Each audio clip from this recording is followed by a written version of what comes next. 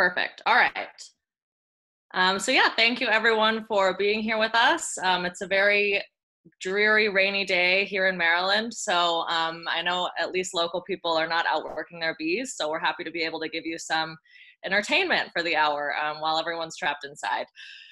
So yes, Net is right. I just finished my PhD at the University of Maryland just a couple weeks ago.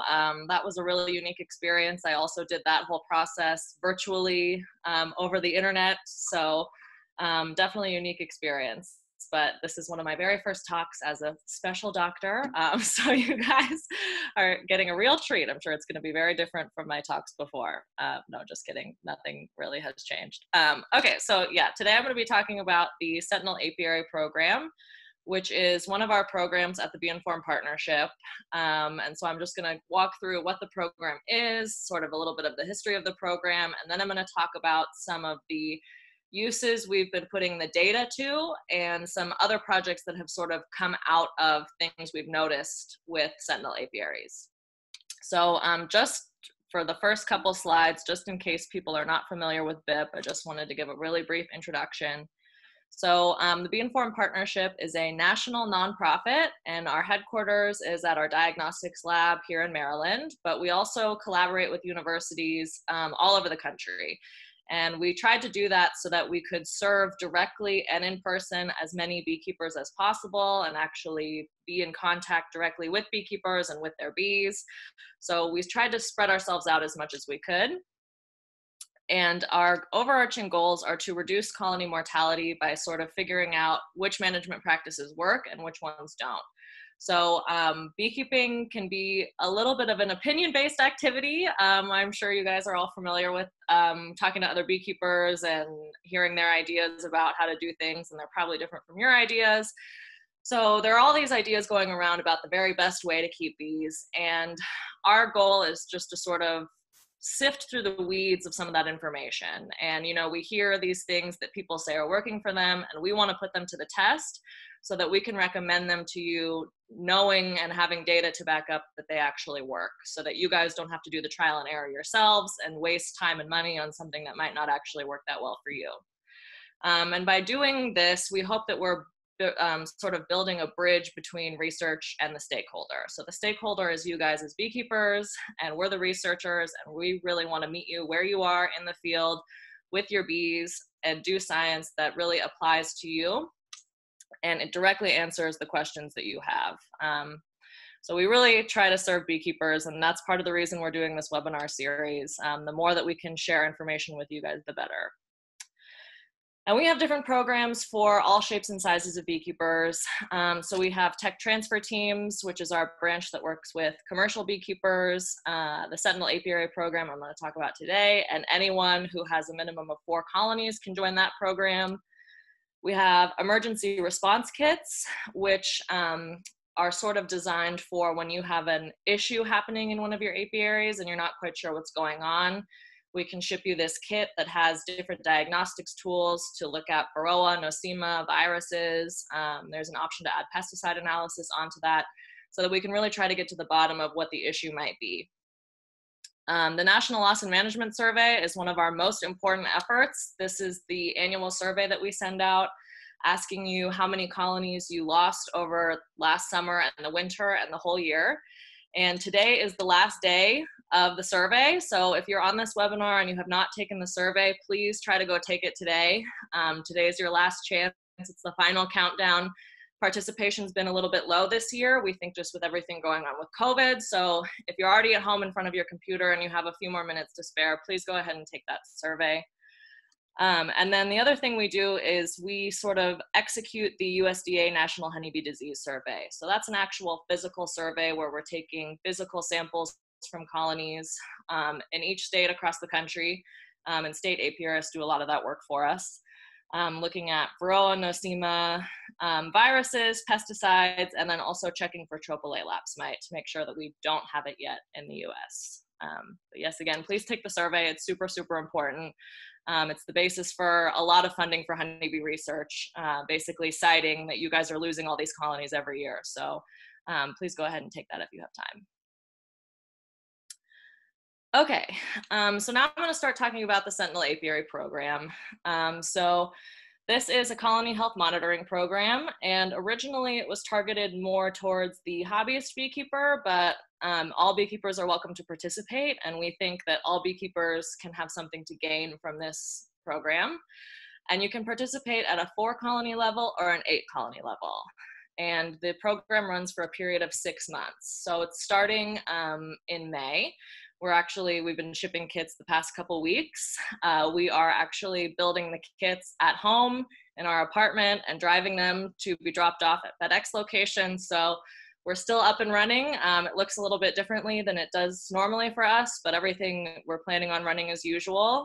We have diagnostics labs set up at home with Varroa shakers and microscopes to count nosema. So we're planning on being able to serve you just as we have always done. And then there is a cost to participate in the program. So for 4 colonies, it's $275, and for 8 colonies, it's $499.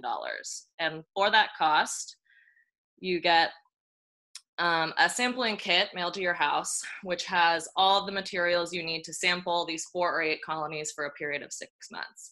So that includes sample bottles to collect adult bees for Varroa and nosema. We send you data sheets and protocols that sort of teach you how to perform a colony health inspection really thoroughly and record that information on a data sheet. You are going to go ahead and do those health inspections and record queen status, brood pattern, and frames of bees. And then you're also going to record any mortality information if you have any colonies die over that 6-month period.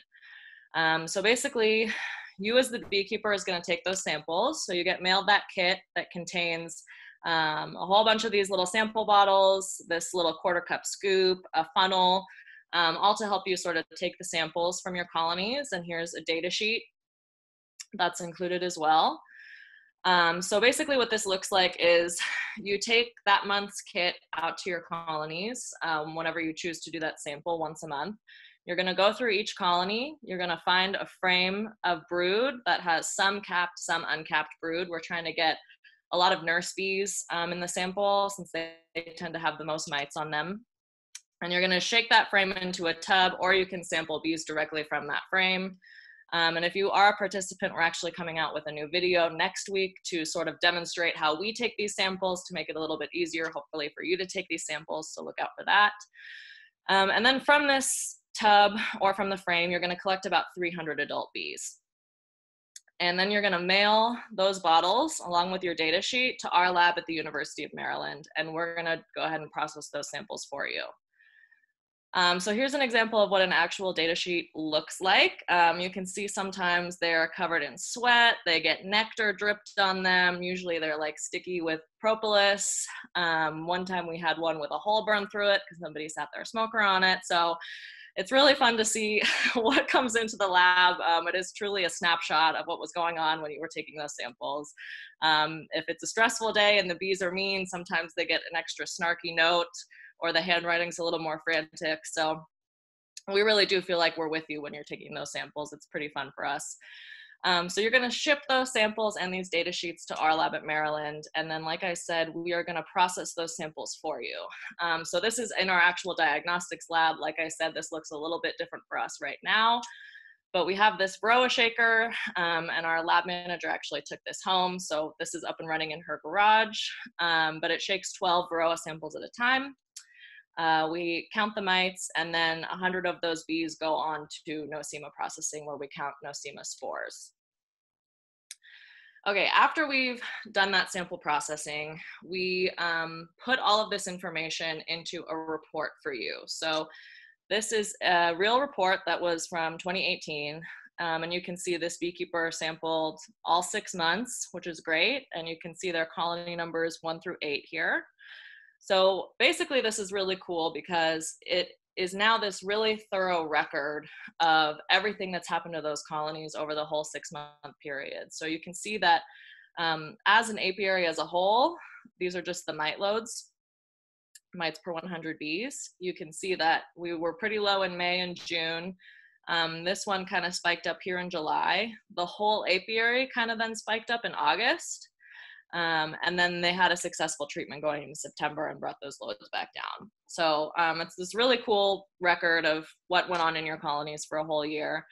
In addition to the results from Varroa and Nosema, you also get these cool graphs. So this is the apiary average mite load, and you can kind of see it over the season.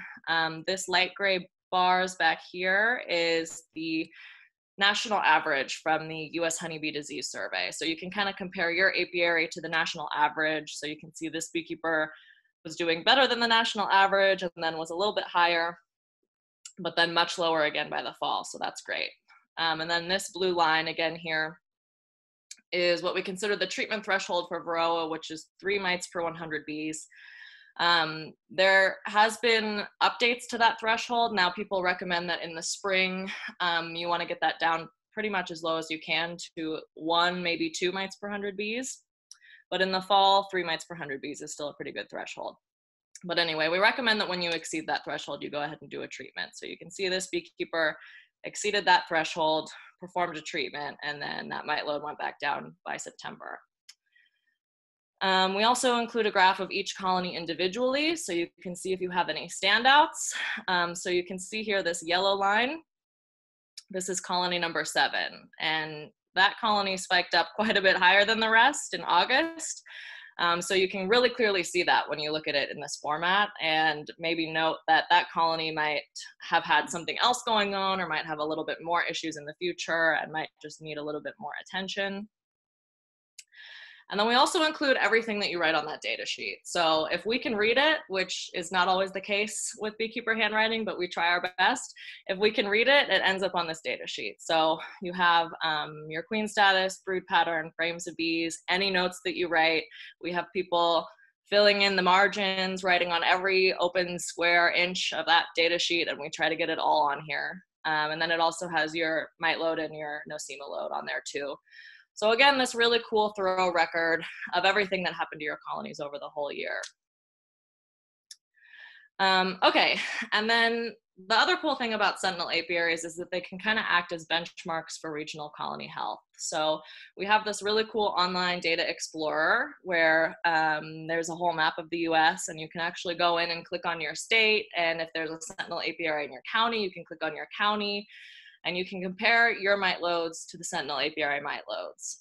So, you know, we hope that even if beekeepers aren't participating in the program, they can still learn from it by comparing their apiary to the Sentinel apiary nearest to them on this map. And then also on that same data explorer, we have hive scale data. And when we started the Sentinel Apiary Program, hive scales were required. And then we took away that requirement because we felt it was sort of prohibiting some people from being able to join because hive scales can be a little bit expensive. But there are quite a few hive scales paired with Sentinel apiaries. So it's very cool to be able to compare that data. And if you were on Natalie's webinar last week, you saw that she actually went into the online database on the webinar, and I was inspired by that. So we can actually go and look at the Explorer. If I can change how I'm sharing the screen. Let's see here. Okay, can you see that? I think so. Okay, so this is our data explorer, and you can see it's at bip2.beinformed.org. And you can also actually type in research.beinformed.org and it'll get you here as well. And there's all sorts of really cool data on here. So we've tried to make as much of our data public and shareable with beekeepers as possible.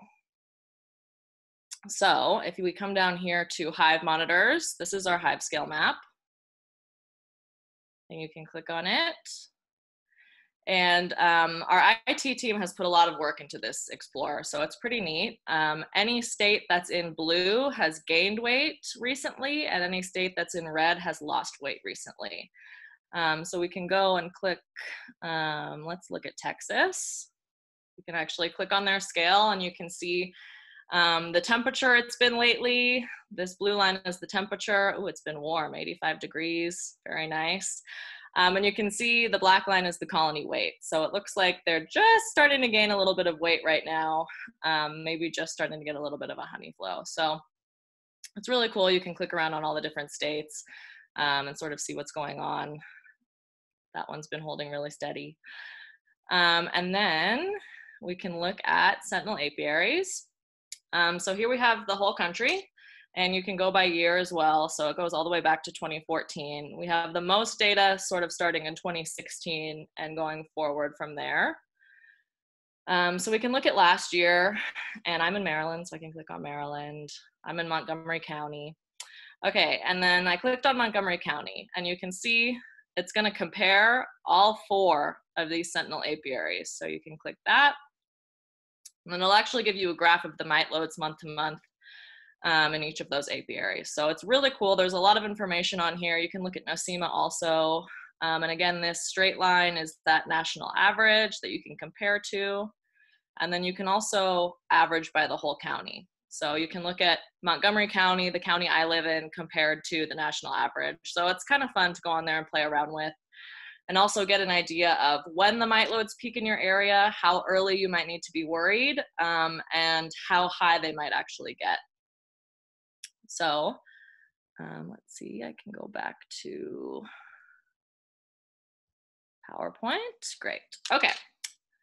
So yeah, I encourage everyone, after you take the loss and management survey, to go on there and sort of look around and have fun with that.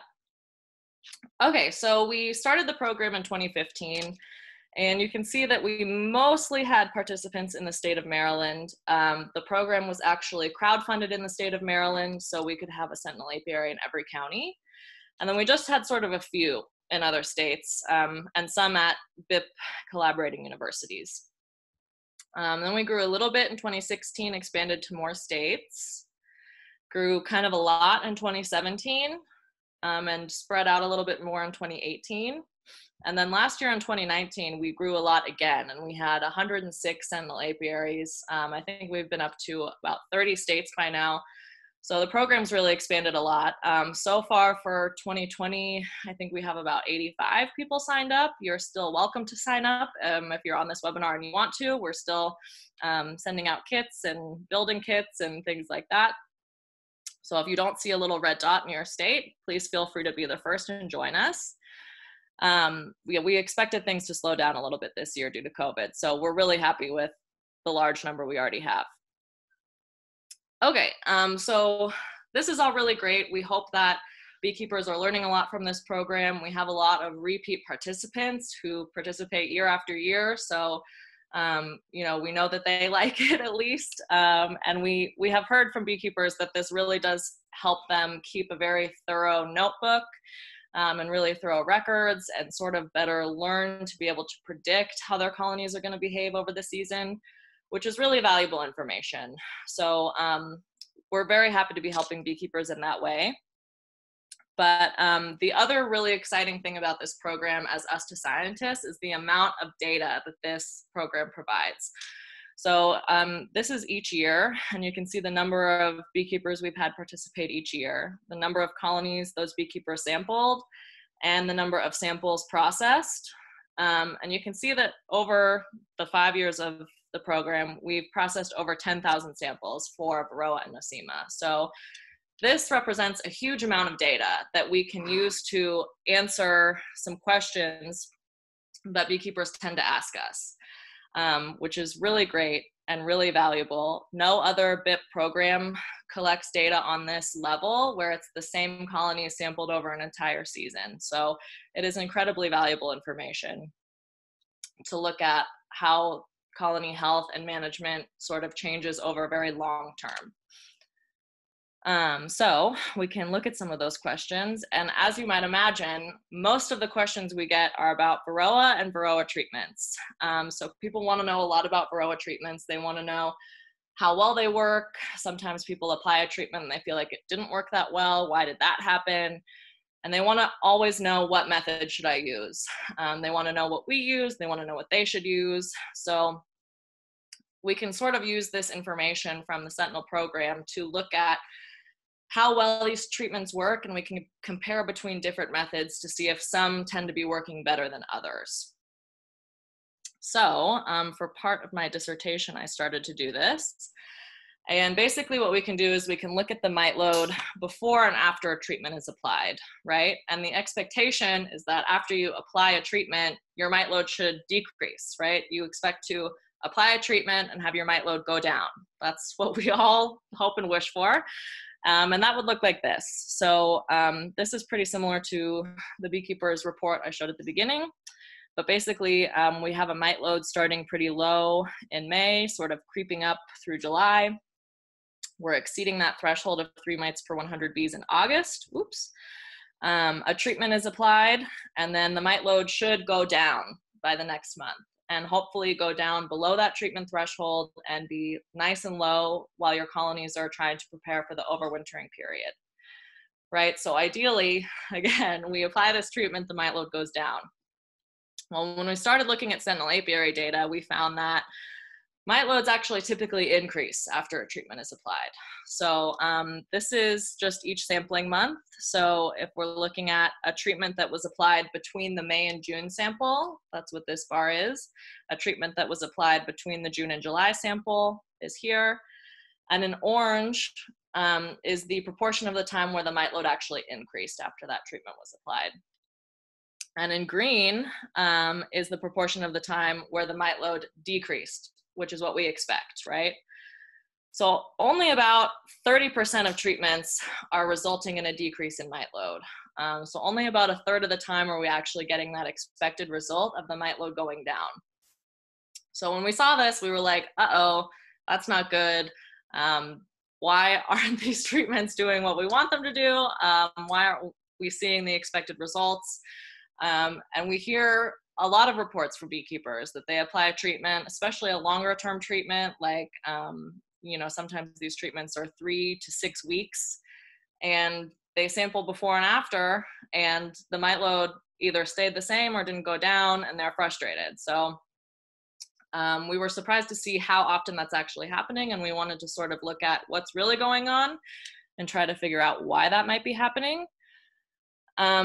So if you look at the actual change in mite load between months, so again, we have between May and June, between June and July, and in orange here, we have apiaries where no treatment was applied, and in green, we have apiaries where a treatment was applied. So the slope of these lines here represents the change in mite load between those samples. So the slopes are positive, right? The lines are slanting upwards, and you can see here's the post-treatment varroa load.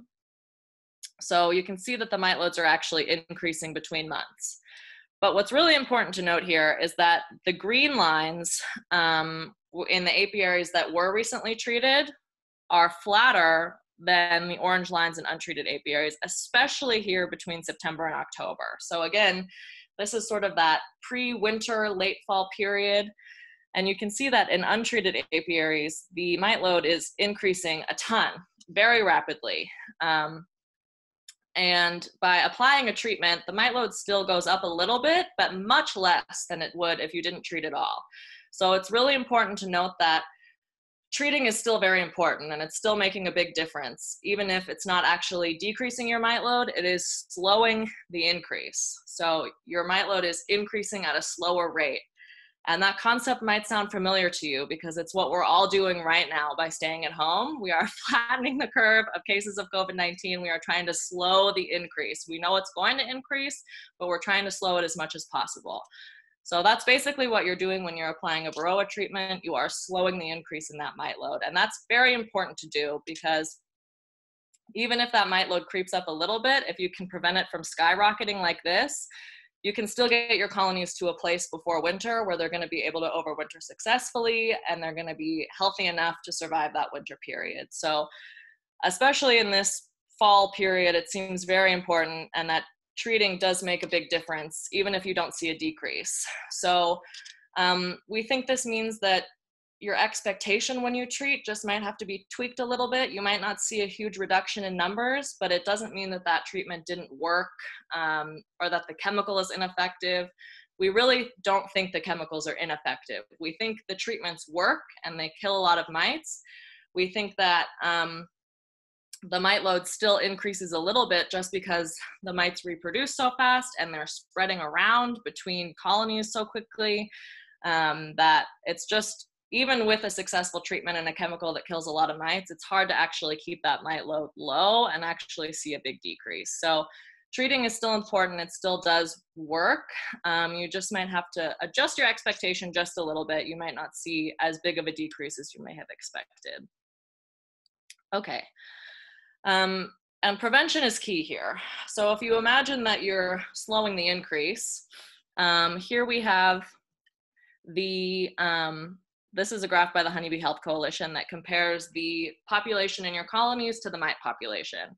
So here we have sort of the winter period, and we're kind of here in this early spring period where your colonies are starting to increase, the nectar flows are starting, the queens are starting to lay, and you might be having some swarms already if you're far south enough. And as the population of your bees increases and the number of brood cells increases and the more that queen starts to lay, here this orange line, the mite population, starts to creep up as well. And it's lagging behind the bee population a little bit. You can see it's a little bit slower, but by that fall period where your bee population starts to decrease, there's still a huge mite population. And this is where we get into trouble, right? Where the mite population is exceeding that bee population, that's where we have crashing colonies, that's where we have really, really bad viral infections, and that's where we're not gonna make it through the winter. So the key here is to try to get ahead of this so that you don't get to this situation where you have a really high mite population and a small bee population, because that's critical, kind of too late to save at that point. So what you really want to do is be proactive here. And really, the earlier you can flatten this curve, the earlier you can slow this increase, the better. And it might help you delay when you have to apply another treatment. It might help you have to apply fewer treatments. But now, right before you put honey supers on, is a very important varroa control time, because if you don't get to it now, by the time you take those supers off, you might have an issue. So we really try to recommend, go ahead and monitor and see what your mite loads are. But if you have more than 2 mites per 100 bees, I would say, just go ahead and try to get a spring treatment on there. You will thank yourself later. It'll make a big difference down the line because you're going to slow that increase in mite load quite a bit. Okay, so then the other question we get quite often is, what treatment should I use? So I tried to do this again where we're comparing the change in mite load, so the pre-treatment mite load to the post-treatment mite load, between different treatments. And again, here in orange, we have apiaries that were not treated. And in green, we have apiaries that were treated with these different products. So we have amitraz, we have combination, which can be any 2 products combined. Some people do a formic acid followed by an amitraz, or they do a non-chemical method followed by a chemical method. That's included in combination. We have formic acid, we have thymol, and we have oxalic acid. And again, you can see that in most cases, the treated apiaries are still increasing, but they are increasing significantly slower than in untreated apiaries. And you can see over here with amitraz, the line is actually basically flat, even a little bit slanting downwards. So that one seems to be pretty effective, but that's also one of those treatments that's longer. Apivar is a 6-week treatment. So it kind of gives a lot of time for, if you apply the treatment and it's effective at first, if you don't sample for 6 or 8 weeks afterwards, you could already see an increase in mites after that treatment was initially effective. So we do hear a lot of beekeepers treating with amitraz and then coming to us and saying, well, my mite loads went up. But again, keep in mind that they probably went up a lot slower than if you had not treated at all. So these chemicals, these active ingredients, seem to be better than not treating at all. And then we also looked at these other ones, coumaphos, hop oil, fluvalinate, and non-chemical methods only. And those, the change in mite load was not different from not treating at all in these situations. That doesn't mean that they're never effective. It just means that when they were used in these Sentinel apiaries, it didn't seem like it was much better than not treating. And some of these have documented resistance, like fluvalinate and coumaphos have been around a long time. So it's thought that they're more effective again, but I guess that could be playing a part here. Okay, so then when you're talking about what treatment should you use, this suggests that these things may be slightly more effective than others, but it really depends on your personal preferences and what's going on in your apiary at the time. So these treatments have very strict temperature ranges that they can be applied in a lot of cases. Some of them can't be used when you have supers on. Some of them are only effective or are much more effective when there's no capped brood. So it really depends on the situation in your colonies at the time that you need to apply that treatment. So the Honeybee Health Coalition has a lot of really good tools to sort of help you decide what treatment is going to work in your situation. This is an actual decision tool where you can click on here and enter sort of your the situation in your colonies and your season and your region and things like that, and they'll help you decide. And then they also have this great PDF with tons of information about different varroa treatments. This has those updated treatment thresholds that are lower in the spring and a little bit higher in the fall. So all those resources are in there for you as well. So we really recommend taking a look at that if you're not sure what treatment to use. Okay, so the other thing that we really noticed with all of this Sentinel data is that mite loads are really high in the fall. And we see this in Sentinel apiaries, but also in a lot of our other programs where even if beekeepers are treating, so again, here we have treated apiaries, and in orange we have untreated apiaries. And here, this red line is that threshold of 3 mites per 100 bees. Even in treated apiaries, we're exceeding that threshold in the fall.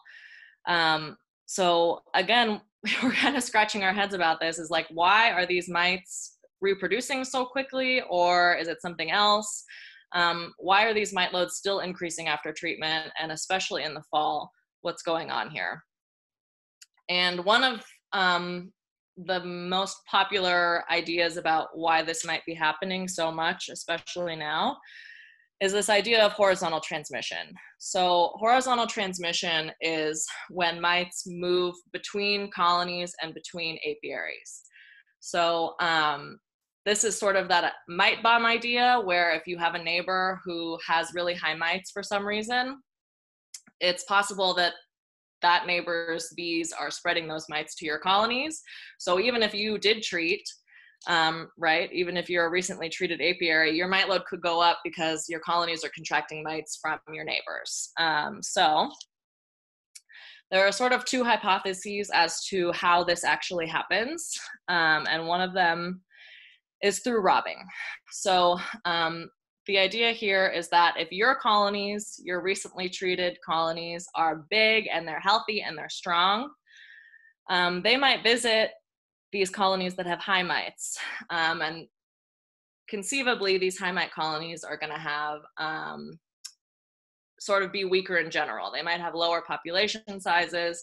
They might be less able to defend themselves against intruding bees from your really healthy colonies. So basically, your colonies might come over here, rob these colonies out. While they're in here looking for resources and interacting with these high mite bees, they might pick up mites and then return home with those mites attached to them. So, you know, this would be if you went to the grocery store and touched an infected person and then came home and you were infected. So this is sort of the robbing idea of how this happens. And then the other idea I mentioned before is this mite bomb idea, where the high mite colony actually collapses, it totally crashes, and the bees from that colony don't just stay there, they're not just trapped in there, they actually leave their colony and go out into the landscape and end up in your colonies. They get lost, can't make it home, or they start to rob and they don't make it back or whatever.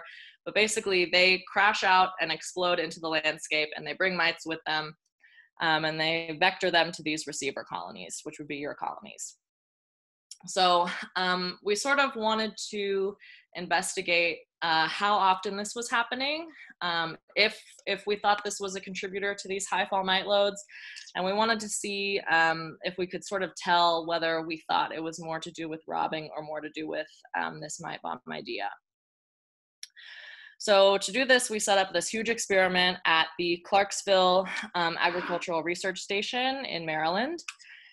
And basically what we did is we had a central apiary, which is a donor apiary. And then around that central donor apiary, we placed 8 receiver apiaries, which are these little white circles.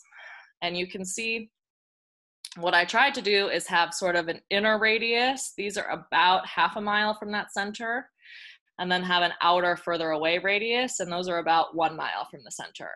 And I also tried to roughly go north, south, east, and west of the center, but the farm is not a perfect square, so it's not perfect, but we kind of wanted to just space these out in the landscape as much as possible. And at each of these apiaries, there are 4 colonies. So there are 36 colonies total in this experiment.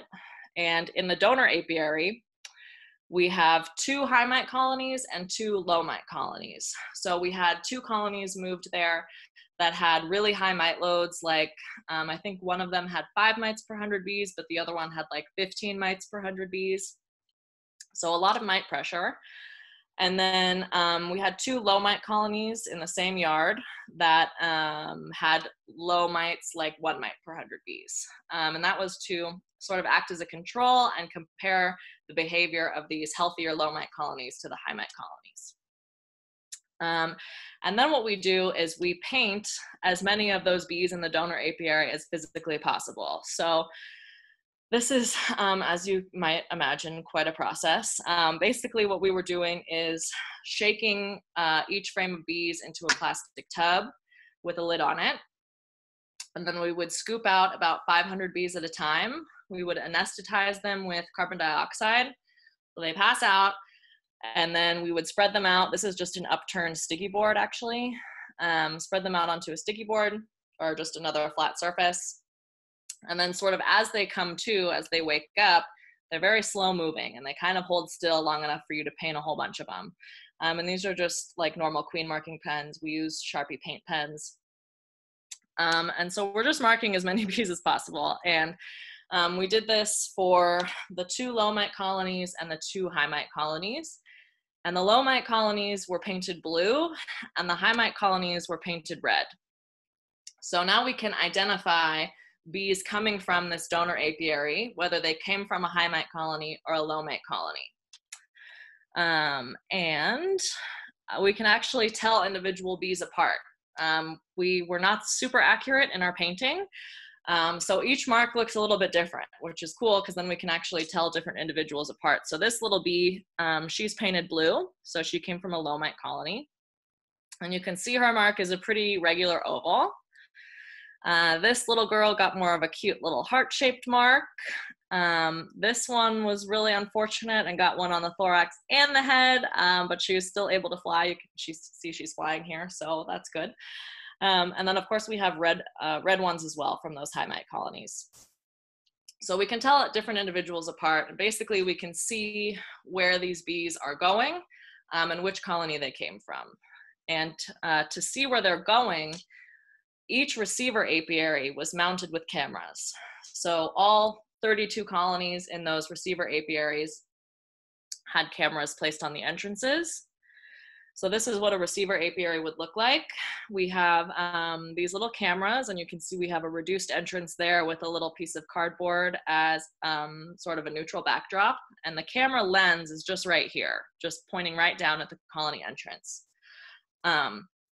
And the cameras are just made of Raspberry Pi motherboards, which is a really cheap computer. They're like $30. You can program them to do a whole bunch of different things. And so I watched a lot of YouTube videos, and basically I figured out how to teach them to recognize our paint colors.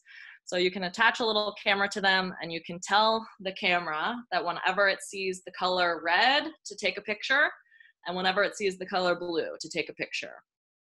So by doing this, we can identify those bees, those painted bees from that donor apiary as they enter these receiver colonies, right?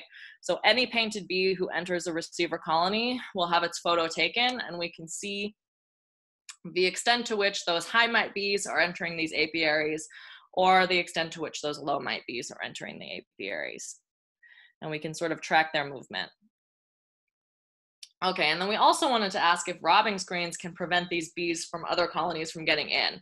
So it sort of stands to reason that if this is an issue of the mite bomb situation, where your neighbor's high mite colonies crash and those bees end up in your yard and your colonies, if you put a robbing screen on your colonies, it should prevent your neighbor's bees from figuring out how to get into your colonies, because the robbing screen kind of makes these colonies easier to defend, and it also confuses bees that are not originating from this colony. So the idea is that outsider bees should have a more difficult time getting in. So we thought that robbing screens might prevent those high mite bees from being able to find their way into these colonies, and that it might prevent that mite load from increasing. So if it's an issue of bees from those high mite colonies bringing mites with them, if the high mite bees are not able to get in, they're not able to bring their mites with them, then the mite load in these screened colonies should stay lower throughout the experiment. So each receiver apiary, 2 of the colonies received robbing screens and 2 of them were unscreened. Okay, so I'm just gonna jump right into results for this. So I'm gonna show you the number of painted bees we found in each apiary, but through those cameras.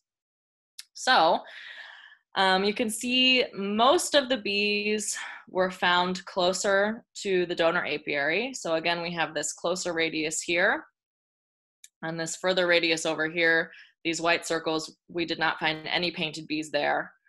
And again, this closer radius is about half a mile from the center. We only found 1 painted bee at this far away radius down here. And it was a blue bee, so from a low mite colony. Here we found the most number of painted bees, the second most, the third most, and the fourth most. So the size of the circles is the number of painted bees we found. And you can see that most of the painted bees we found were actually blue bees from the low mite colonies. We found very few bees. Only about 20% of the visitations were from high mite bees, and 80% of the visitations were from low mite bees. So already this is sort of debunking that idea of the mite bomb hypothesis, where a huge number of these high mite bees are ending up in these colonies, because we saw much higher numbers of these low mite bees ending up out there.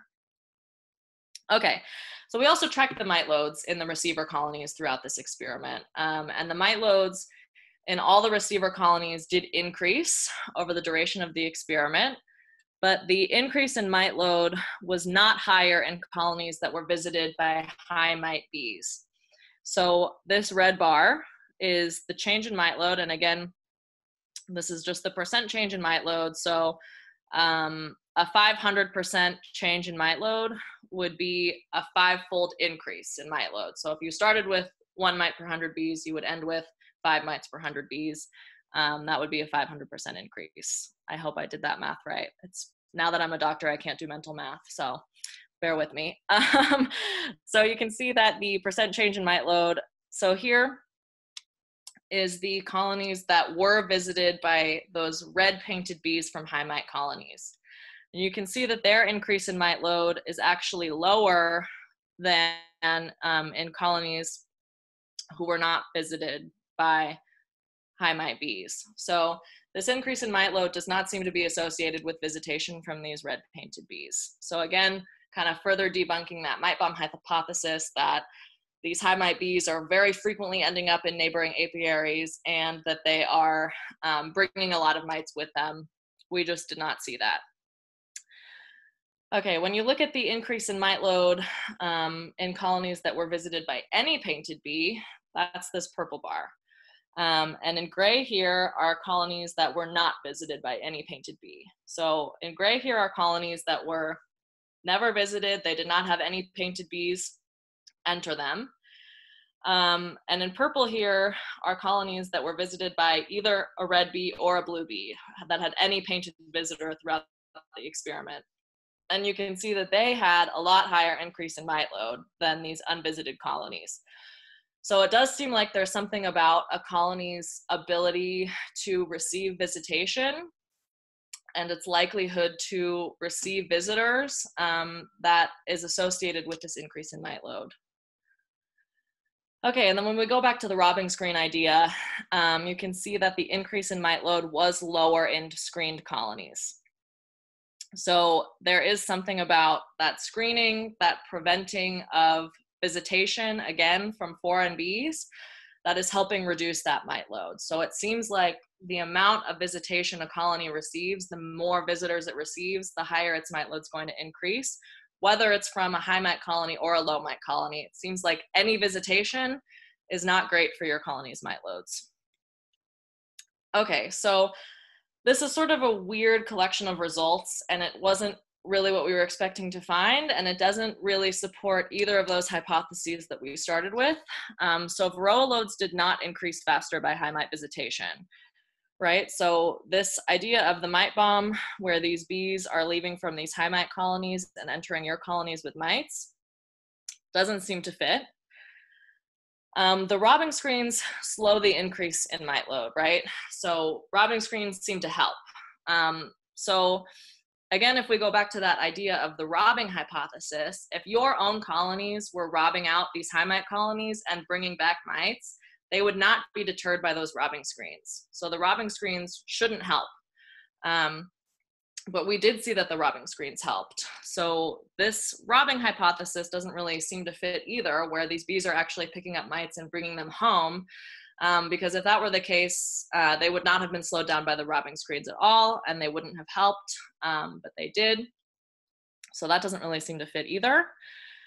So we sort of saw a weird combination of these things where varroa loads did increase faster with any bee visitation. So what it seems like is happening is that bees from this low mite colony are visiting this high mite colony, right? And they were neighbors in the same apiary, and we frequently observed blue bees in these red colonies. And then both blue and red bees are bringing mites picked up from these high mite colonies to these receiver colonies.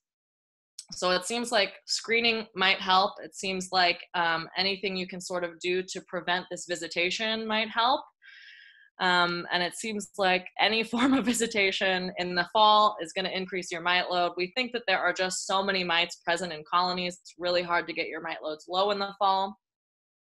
That it's just really likely that there's a lot of spreading between these colonies. So really the moral of the story here is that you really need to check your mite loads before and after treatment to make sure your mite load actually went down or is at an acceptable level to you, because you might have to treat again. We think combining treatments with a non-chemical method like splitting might really be beneficial, because you're killing more of the mite population that lives under the cappings. We think that a pre-winter treatment after the bees kind of stop moving around so much might be really helpful.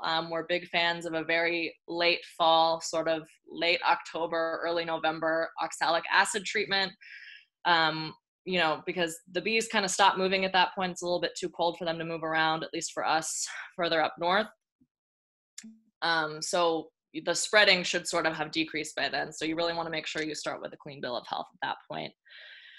And really, regardless of the mechanism, whether it's robbing, whether it's mite bomb, whether it's a combination, these highly infested colonies in the landscape represent a real threat to colonies nearby. So it's just really important to be very vigilant with your monitoring and make sure that you're staying on top of it, because there really are no guarantees in how well your treatment's going to work. There's just so many of us in the landscape with so many colonies close to each other.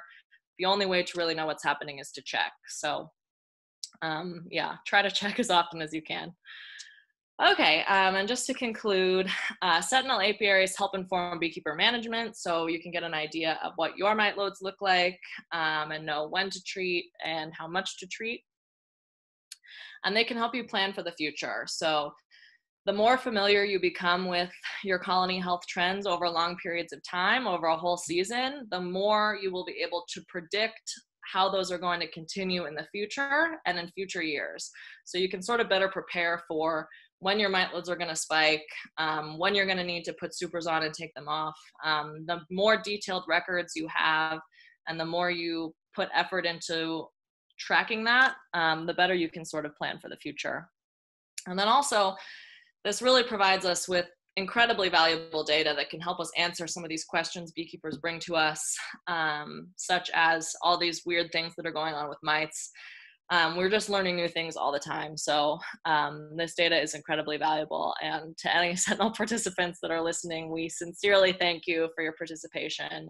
We know it's a lot of work to take these samples. So we're glad that you get something out of it, and we really appreciate what we're able to get out of it. Okay, so I will thank BIP's sponsors and all of our collaborating universities. And I can take any questions that are in the chat. Thank you so much, Kelly. That was wonderful. As we mentioned at the beginning, we are recording this, and so if you have to leave at the hour and we're still doing questions, there will be a recording available for a little while after this. And if you have more questions, go ahead and start typing them into the chat box, and Eric will help moderate that Q&A for us. Just a quick announcement in case we do go over the hour and you need to leave. We are having another webinar in 2 weeks about brood disease. So this will be presented by a panel of our field health specialists that see a lot of colonies throughout the season in commercial operations. So they'll be sharing a lot of good information. So please join us. I actually don't even think I introduced myself at the beginning of this. I'm Net Meredith, the Executive Director of BIP. And I'm going to turn it over to Eric Malcolm, who's on our staff, who will be helping to moderate the Q&A. Thank you, Kelly. Thanks, Net. Awesome job, Kelly. That was fun. That was Thank you. Very educational. I mean, every time. And there's some new stuff there. That was really neat. The horizontal transmission study was fascinating. Thank you. Yeah, that one was a lot of work, so I'm glad something interesting came out of it. Well, hey, so we've got a couple, actually quite a lot of good questions. So I want to go ahead and see how many we can get to. Okay. So the first one, David Hicks mentioned that his mentor is setting up his Sentinel Apiary tomorrow. Yay! You. Awesome. And he was wondering about the hive scale, if that needs to be particularly level. If the hive scale needs to be level. So I think it is ideal if it's level, although I think a lot of the hive scale, I mean, in terms of like the valuableness, accuracy of the data, I think a lot of the hive scales are built sort of with the understanding your hive scales might not be perfectly level. We have had some issues with the hive scales not being perfectly level, and then the higher you stack on top of it, if you end up with a really tall colony, all of a sudden it's listing very far to one side, like the Leaning Tower of Pisa. So it can get a little bit shaky in that regard. So I would try to put in a little bit of effort to make it as level as possible, but it does not have to be perfect. So thank you. So we've got Rick Brook commented that he loved the flattening the curve analogy. I just wanted to pass that on. It was great. Yeah, I know it's actually very convenient timing for my message, although not for anything else. So, but silver lining. So Valley Caught, I hope I said that right, Valley. She was wondering, what is the lifespan of a varroa mite and how long do they live approximately? Ooh, great question. So I actually don't know that off the top of my head. And I know that there is a lot of varroa biology that we do not know or understand. But I would assume that it probably changes over the season. I think probably pretty similarly to bees. A mite that's going to have to live over winter is going to have to live longer than a summer mite. But yeah, I don't know off the top of my head. I would guess a couple of weeks. If any of the BIP people know the answer and want to put it in the chat or chime in, yeah, feel free. I don't know the answer to that off the top of my head. Yeah, I don't either. So I'm gonna, if anybody does and they want to plop that into the chat, that'd be awesome. Valley did have another kind of a follow-up question. She said, "You don't seem to mention too much of the mechanical methods of brood breaks, queen caging, drone culling, etc." Yeah, so, yeah, I guess if you're looking on resources about how best to perform those things, I know those are available online, and that a lot of good universities and extension people have put out fact sheets and stuff on how to do that. I'm sure that we could sort of do a roundup of resources for that sort of a thing. But yeah, we definitely do think that splitting and brood breaks seem to be becoming increasingly important, and that they work very well when they're combined, especially with a chemical treatment. So yeah, I'm probably not the best person to go into depth on giving a lesson on doing that at the moment, but I think we can definitely try to send some resources people's way if they want help with that. And thank you. So Sue Rowland had a question. She said, would mites cover up the red paint from the high mite colonies? So I think the paint dots were probably about the size of 4 or 5 mites. So I think even if you had a mite on the thorax, enough of the paint would be visible for the camera to take a photo. It recognizes like a very small number of colored pixels. So I don't think that would be an issue in terms of the camera missing things because the mites were covering it. On a kind of funny side note, we did have mites that were attached to the bees while we were painting them on the thorax. So we did actually end up painting a couple mites because they were sort of in the way of the paint marks. So yeah, they had a bad day, those mites. They get painted and then kind of scurry off. But yeah, I don't think they would cover enough of the paint so that we would miss the photo in the camera. Nice. So Jay Williams asked, he said, from the high mite colony, would bees still be healthy enough to be flying the same amount as low mite bees? Like, and he mentions like DWV or K-wing issues, etc. Yeah, great question. So that's definitely an issue that also sort of doesn't make a lot of sense when we think about the mite bomb hypothesis, is that a lot of those bees might not be healthy enough to fly very well. I think one of the ideas behind the mite bomb hypothesis is this idea that parasites want to propagate themselves, right? They want to spread. And viruses want to do that as well. So there are lots of instances in biology and entomology where organisms that fall ill with a virus or a parasite, as a result of that, as a symptom of the illness, actually are more likely to expose themselves to other individuals to further propagate that virus or that illness. So I think the idea here was that there might be something about the mites or the viruses that actually makes these bees more likely to seek out a new host for that virus. So while a certain percentage of the population might not be healthy enough to make the trip to a nearby apiary, the idea is that enough bees might have been able to still cause a problem for the neighbors. And actually a very cool paper came out like 2 days ago that showed that bees that were infected with Israeli acute paralysis virus smell different and behave a little bit differently, and that makes them much more able to get into other colonies. So it does seem like there is something to that idea of the viruses actually affecting the bees in such a way that it makes it easier for them to get into a new colony and to spread that virus. That is fascinating. Cool. So the next question is from Sue Warner. Sue Warner said, isn't the mite transmission of bees from the receiver colonies going to the donor colonies to rob as those high mite colonies are crashing? Yeah, so that's the robbing hypothesis. So that's the idea that the strong receiver colonies would rob those weak colonies and pick up mites in the process and bring them home. And it's possible that that happened, but again, the robbing screens helped. So it doesn't seem like that explains 100% of the increase in mite load that we saw. And it seems like there is something to visitation from foreign bees that affects the mite load somehow. Gotcha. Thank you. So we've got a number of more questions here. I don't know how much time we've got, but I will continue to ask these questions until I'm told to stop. Okay. Yeah, sure. We scheduled this till 11:15, thinking that some of the questions may go over the hour. So I think it'll cut out at 1:45 after. Perfect. Okay, well let's rock. Okay, so Jeff asked. He said the camera photographed a visiting bee in front of the colony.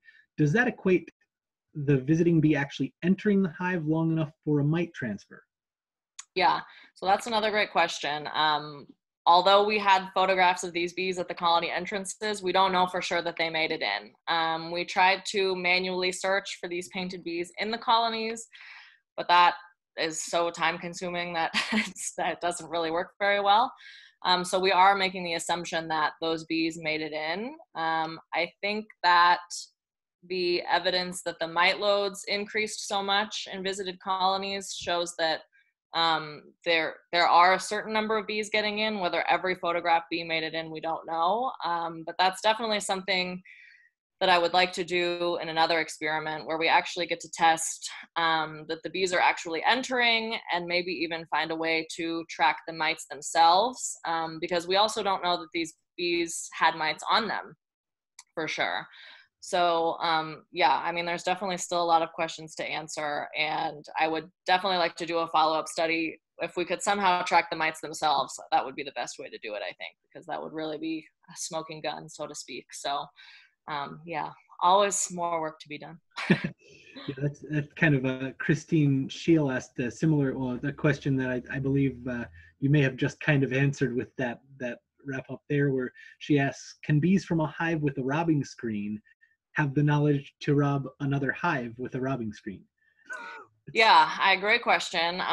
So we're not really sure about that either. I think the entrance on the robbing screen is the same width as a small entrance reducer, and the other colonies that were not screened had the big opening on the entrance reducer. So I think even if bees from screened colonies were moving amongst each other, it would still be harder for them to get in just because of that smaller entrance. But yeah, I mean, that's another thing we don't know, is that we don't know how much the receiver colonies were visiting each other, right?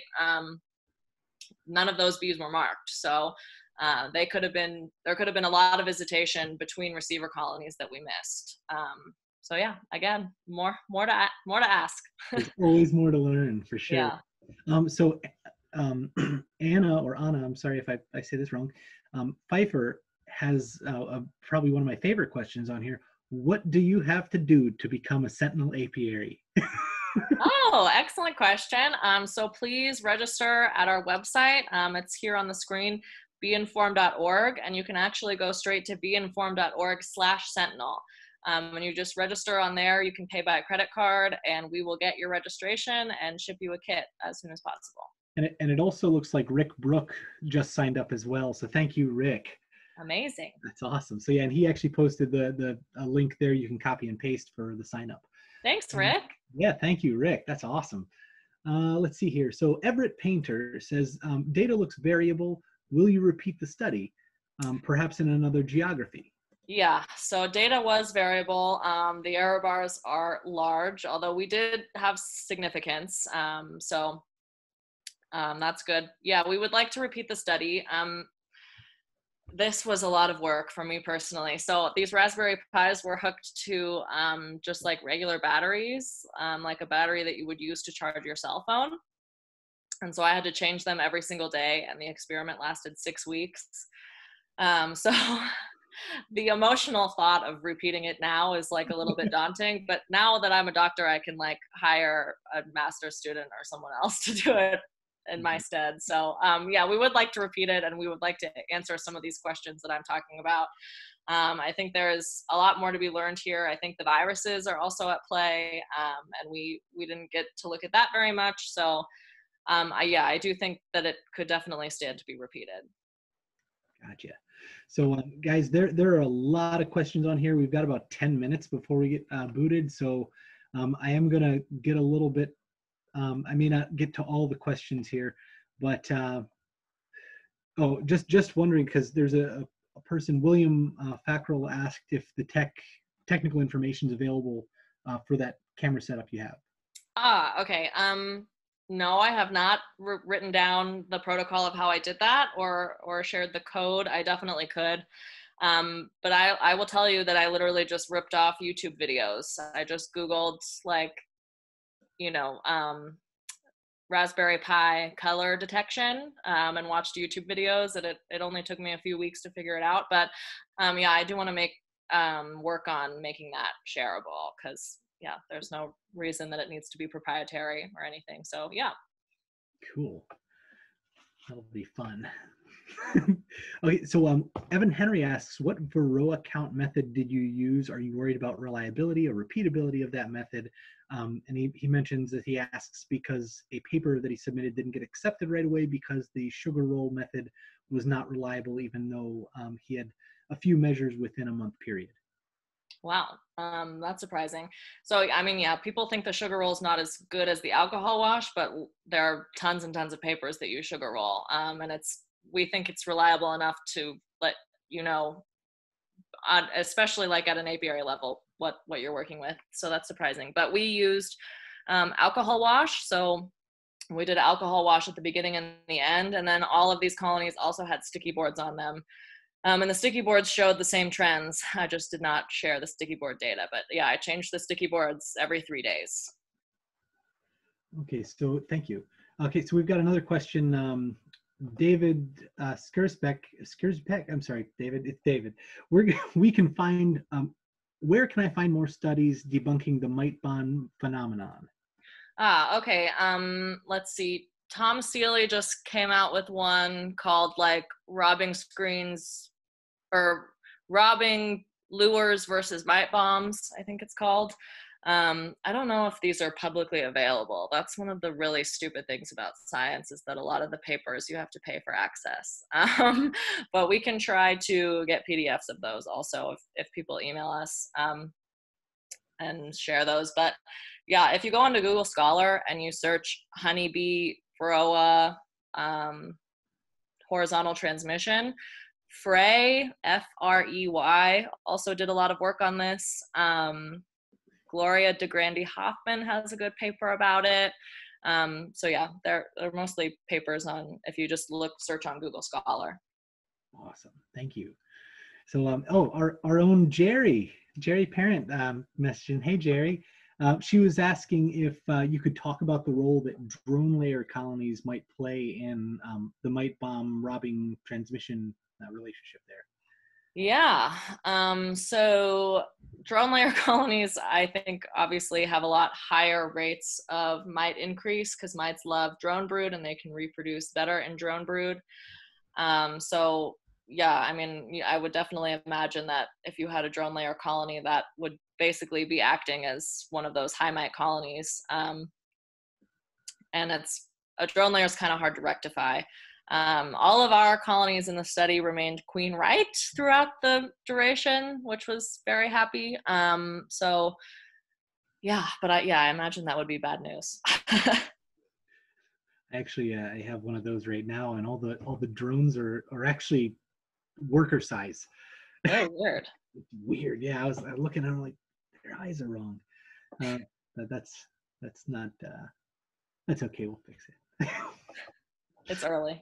Friend. Yeah, I know. Oh dear.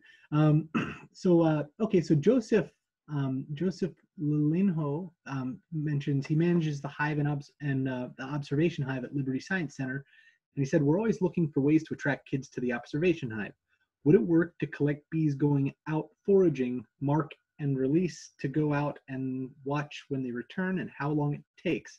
I'm open to suggestions that could work better. Yeah, I mean, that would definitely work. Studies have done that where they catch either leaving foragers or returning foragers. I think how long it takes really greatly varies on what's blooming, the weather, how many workers are out, things like that. So yeah, I don't know how quick it would be if it would be within like the average kid's attention span, but maybe if you went in the morning and marked a whole bunch of bees and then you could kind of get ahead of it, then that might work out. But that sounds like a fun idea. Yeah. And Dusty Raglan, he or she asks, is there any research that looked at bee genetics at their resistance to pests? Yeah. Great question. So I'm going to assume that you mean resistance to like visitation, like what I talked about. There's definitely, I mean, all of these like Varroa hygienic queen lines are more hygienic and they work. You usually still have to combine them with monitoring and treating as needed, but they can reduce the number of treatments that you need to apply. But yeah, now there's sort of thought about if visitation is an issue. using a more defensive stock that's better at guarding and defending might be beneficial to sort of keep some of these visiting bees out. Of course, we don't really like to use defensive stock because it's a lot more fun to keep bees that are gentle and nice and not defensive. But yeah, I guess that's something to consider and something we might look into in the future as well. And Lisa Skoglund, hey Lisa, how are you? She asks, there are more studies concerning the hive placement within the yard that deals with drift. Do you take that idea into consideration? Yeah, so yeah, there are a lot of studies looking at hive placement and arrangement and paint colors and putting different markings and things to try to reduce drift within an apiary. So we weren't really considering that for this study because we were trying to look at drift or visitation between apiaries. And I think that a lot of this visitation was intentional and was sort of a robbing type behavior. So yeah, I don't know. I don't think it's an issue of the bees really getting confused in this case and accidentally drifting to the wrong colony. I think it's a more intentional visitation. But again, yeah, reducing drifting within your apiary can definitely be beneficial if you're trying to reduce the spread of mites within your own apiary. All the time we see, you know, one colony sort of spikes with mites earlier than the rest, and then the next month everybody else has high mites, and it's probably a combination of drift and just other factors like mite reproduction and things like that, but it definitely probably doesn't hurt to reduce drift. Gotcha. Thank you. And last, looks like Christine Scheel had another question. She said, it looks like you're using the nurse bees to check for nosema as well. Would you get a better result if you used older bees? Yeah, so that's a good question. Yeah, I'm not sure. I think there is concern about the foragers being more exposed to nosema. So nosema is a little bit tricky, I think, in general. It's usually sort of like a secondary symptom, like your nosema infection only usually gets really bad if something else is wrong with your hive. So our concern, I think, more in the forefront is with getting an accurate mite count. So if the accuracy of the nosema count fluctuates a little bit because of that, I think, you know, our priority is the mites. That's what people are more concerned about. That's usually the bigger issue and the thing that you can actually successfully treat for. So that's why we went with the nurse bees. But yeah, I guess it's possible that we might have different numbers for nosema if we use foragers. Gotcha. So that's all the questions, I think, and all the questions we have time for. Great. I think everybody sees Kelly's email down here, and you can also contact us on our website if you have other questions that you want to ask, and we'll do our best to get back to you. Yeah, great. Thank you. That was a great set of questions. Appreciate the interactive chat feature there. Join us in a couple weeks, and we'll be sharing information on brood diseases.